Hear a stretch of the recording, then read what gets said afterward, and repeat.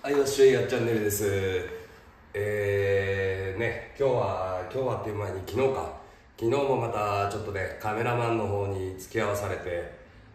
だいぶね、まだちょっとお酒が残ってる感じなんですけど、昨日、そう、ちょっとね、カメラマンから連絡がある前に、ちょっとこのバイク預かって、ちょっと全然エンジンがかからないっていうことで、預かったんですけど、ちょっとまあ今日はね、これを、まあね、かかるかどうかはちょっとわかんないですけど、ちょっと見ていく動画を作りたいなと思うんで、よろしく。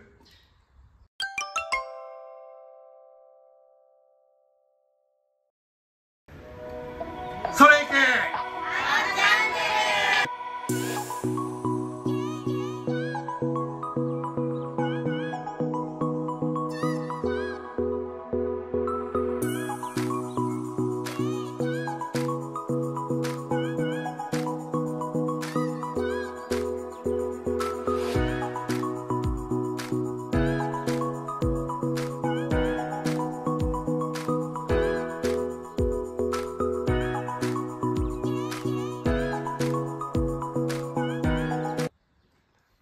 リオのAF34 も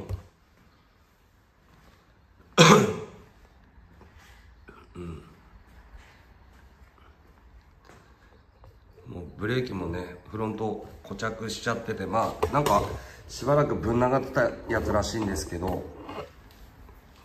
乗り出すのかなんかでちょっとエンジンかかるようにっていうことで、ね、全然ちょっとね回してみようか。これまあもちろんね、セルなんかも全然ダメなんで、キックでね、キックは見るんで、ま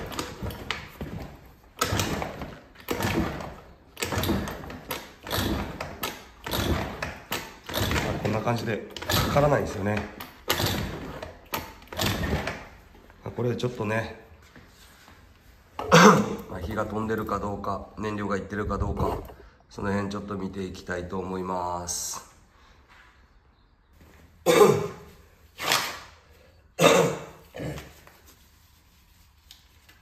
まずはね、ちょっとこの辺プラグ見んのにカバーとかその辺外していきたいと思います。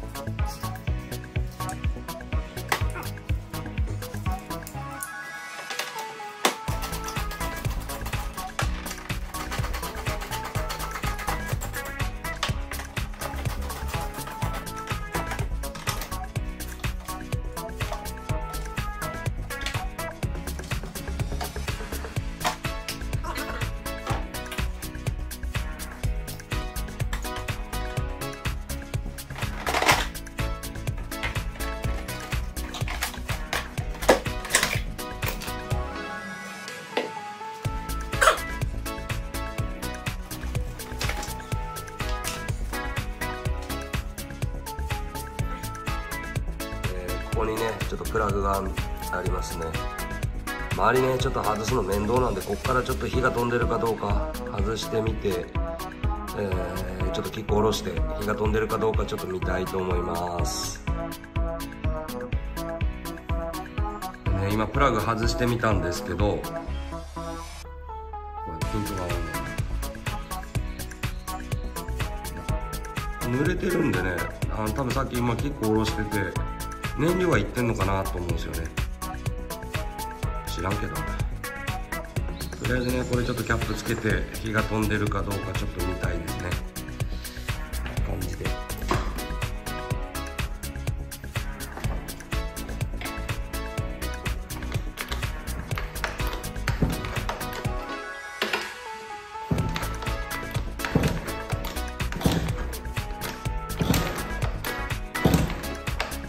感じで見えねえ。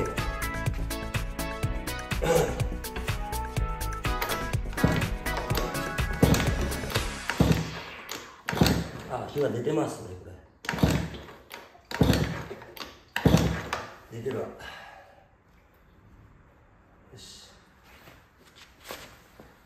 火は飛んでますね。大丈夫ですね。ほんならちょっとどうしような。今度はねちょっと燃料の方見てみたいと思います。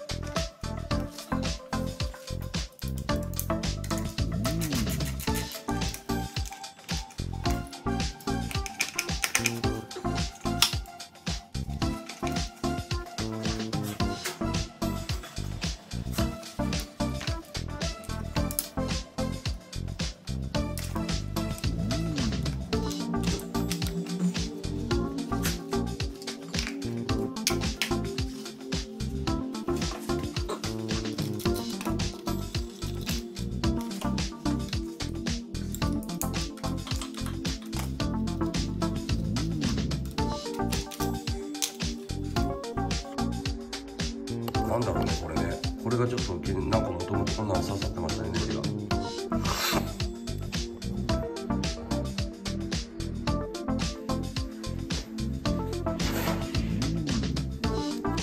いや、昨日飲んだ酒が出ますね。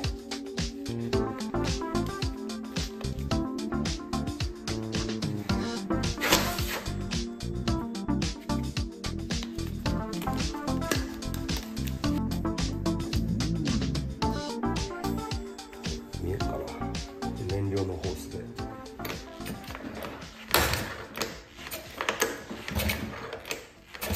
燃料出ますね、ちゃんとね。そしたら外すか。いくらぐらい。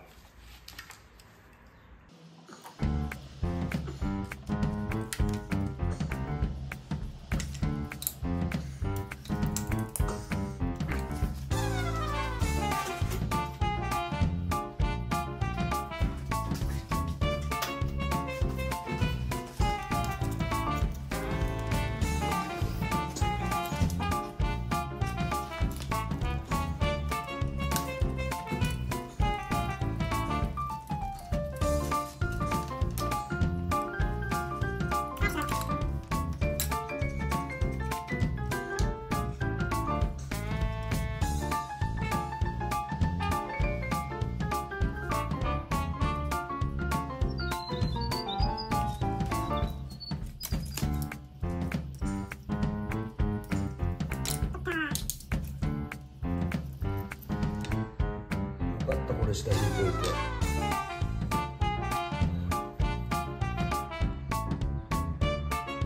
あららら、ひどいですね、これガソリンが。移した方がいいでしょうね。ガソリンが変色しちゃってますね、これね。多分ね、原因はこれかと思いますね。わかんないですけどね、一回ちょっとバラしてメインジェットとスローのジェットが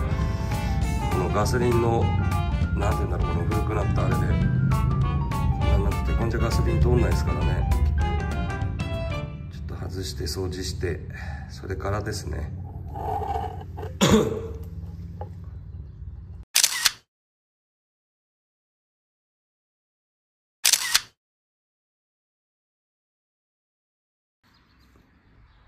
キャブの中身ちょっと掃除して、なんだ、取り付けてみて、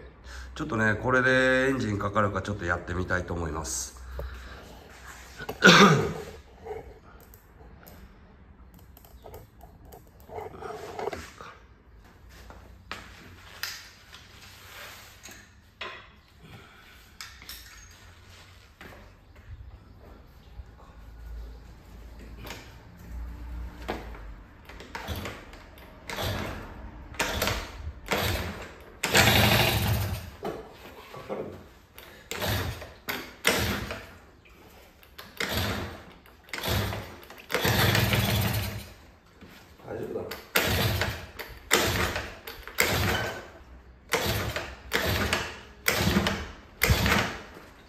か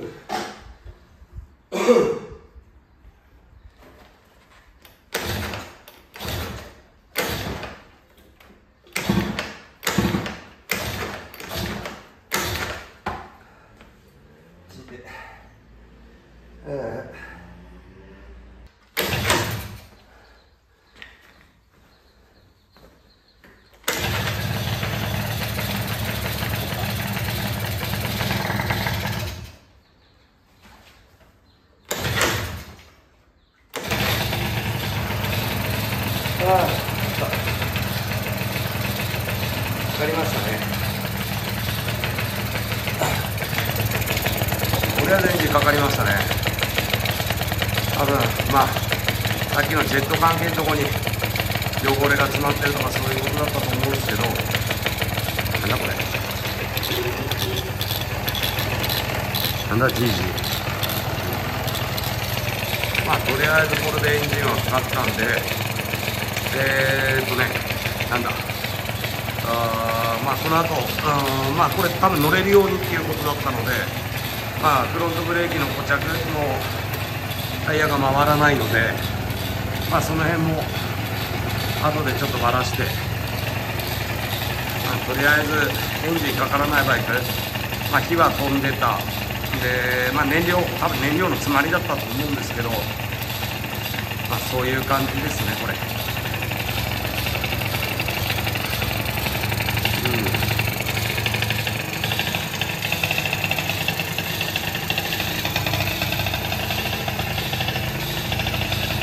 ウインカーがあったのか。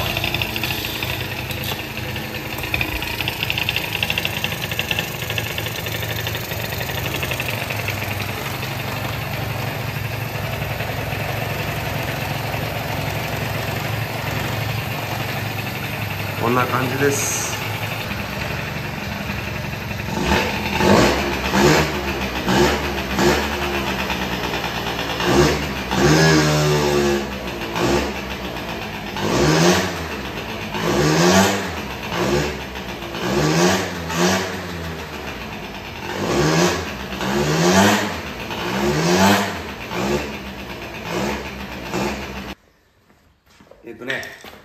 今回はまあこれ知り合いの方から、ちょっと見てくれっていうことで原付を預かってエンジンかからないのでっていうことで、まあこんな感じで、ダメなとこ潰していって、まあ結局燃料系のところがっていうことで、こんな感じの動画なんですけど、はい。まあこの後多分フロント周りとかいろいろちょっと見ていこうとは思うんですけど、まあとりあえずこんな感じの動画よろしく。